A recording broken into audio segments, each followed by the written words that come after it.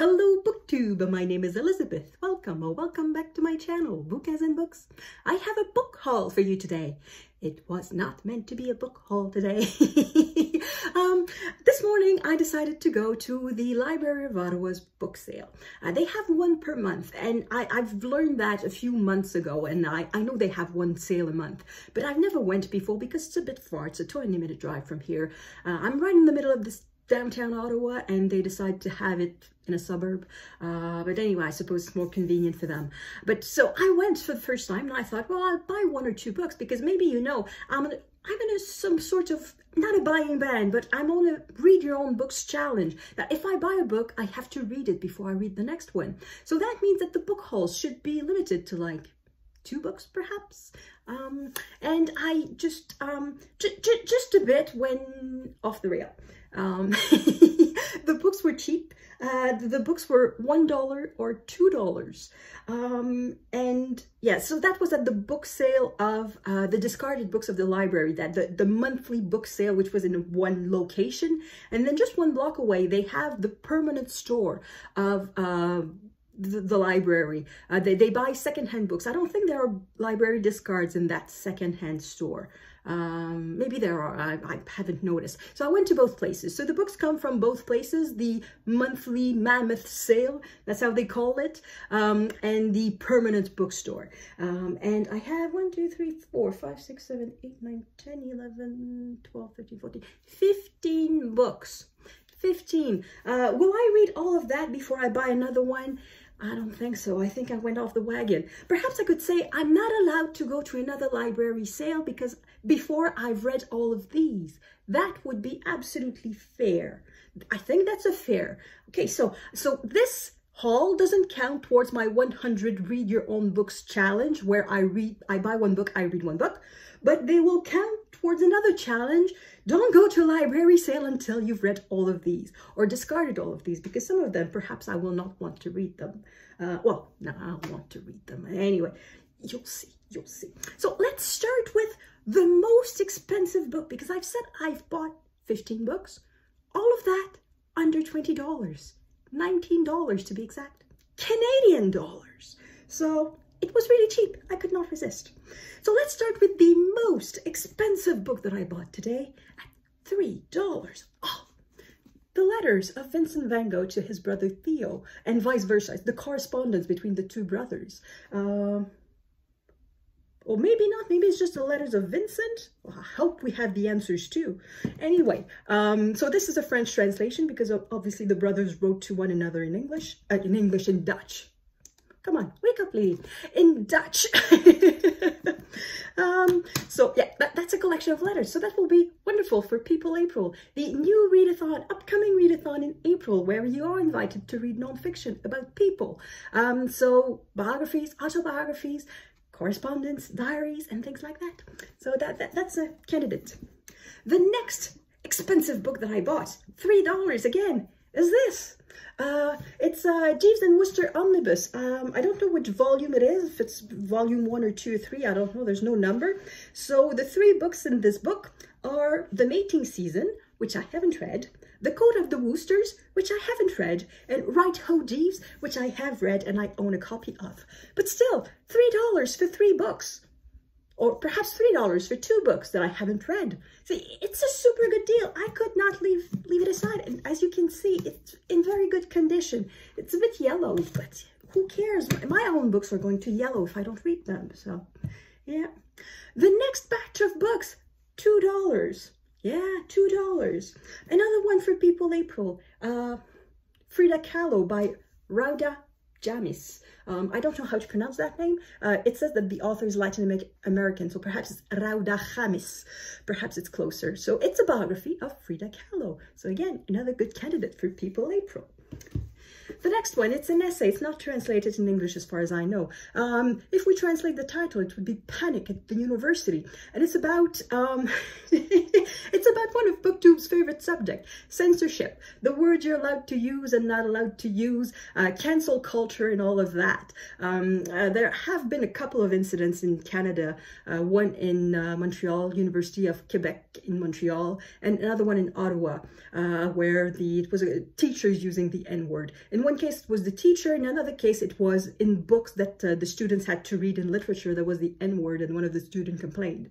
So anyway, there have been a few incidents like that, and the author, I don't know exactly who he is. He's a teacher of political science at university, so he wrote an essay on the subject. And yep, I think that could be very interesting. Another candidate for People April, I think I did mention it in my pile of possibilities. This is Havana, Mark Kurlansky, A Subtropical Delirium. So this is a travel memoir of Cuba, of Havana. It's rather short. Oh, I just opened it at random. Oh, it's the last page. That was a cute little drawing. Oh, no, there are no other drawings. Okay, oh no, there are other drawings. Oh, cool. See, I had not even noticed. So this is a library discard, but it's in super good condition. It says though nobody read this, but I'm sure it's good anyway. I'm sure it's still good. And the last one, $2 again, another library discard. This is A Polar Affair by Lloyd Spencer Davis. So this is half biography, half nature book. It says here, George Murray Levick was a physician on Robert Falcon Scott's tragic Antarctic expedition of 1910. Marooned in the Antarctic, both on Cape Adare and in a snow cave on Inexpressible Island, Levick passed the time by becoming the first man to study penguins up close. His findings were so shocking to Victorian morals that they were quickly suppressed and then seemingly lost to history. So it's the story of the man who was marooned in the Antarctic, but it's also about his research, his observations about penguins. And I think some penguins are gay. Shocking! So again, it looks like nobody read the book. It looks like new, and it comes with a nice little cover. So maybe I'll try to get rid of the sticker there if I can, if I know how, if it doesn't damage the book too much, and I will have like a brand new book just for me. So the next little batch, this $1 each. Outrageous. We have The Death of Achilles by Boris Akunin. So this is a historical mystery. It is set in Imperial Russia, and I know nothing else about it. I've never read another book by this author or in this series. Yeah, I'm sure it's going to be good. After all, March Mystery Madness is still going on. We still have 1 week to go, almost. Next, another mystery, The Holy Thief by Ellis Peters. I've already read another Ellis Peters earlier in the month. This is a mystery, historical mystery set in 12th century England, and this says the 19th in the Chronicle of Brother Catfall. So yeah, I'm sure I'm going to love this one. And then we have a couple of romances. These are names that I saw on Steve Donahue's videos, his library tour. At some point, he hit a few romance shelves, and I learned a lot of authors' names. This one, Gone with the Rogue by Amelia Gray. I don't remember if Steve has that specific book, but I remember seeing Amelia Gray, and I believe he said this author never disappoints me. So I'm curious about that one. And the other one is Mary Balog. I don't know, again, I remember seeing her name in Steve's video, but I don't know if that one exactly was mentioned. So this is Someone to Remember. And both of these novels are Regency romances. And finally, the last little pile of books. How much did I pay for that? $1 for all of this. $1 Canadian for 5 books. And they are all historical romances, all Harlequin historical. Yeah, there was this cart, and it says 5 for $1. It was all mixed in no particular order. And then I spotted one Harlequin historical and then another one. And I figured, ooh, can I find 5? And I found 5. I think there was another one. And anyway, so I barely looked at the titles. I did not even look at the back cover. And I figured historical romance for 20 cents. I can take a pick blindly. And if it doesn't work, I take it to a free library, or I bring it back to the Friends of Ottawa library, and yeah, it will have cost me 20 cents. So the first one, The Confessions of the Duke of Newlyn by the name is Brownwin Scott. Okay, I'll get rid of this. Here is the cover, and at the back it says, knowing his best friend Marianne Treleaven awaits his present in a Mayfair ballroom, Venner, the Duke of Newlyn, must hide his secrets. He moonlights as a vigilante in pursuit of his parents' murderer. Sounds good. Sounds very good.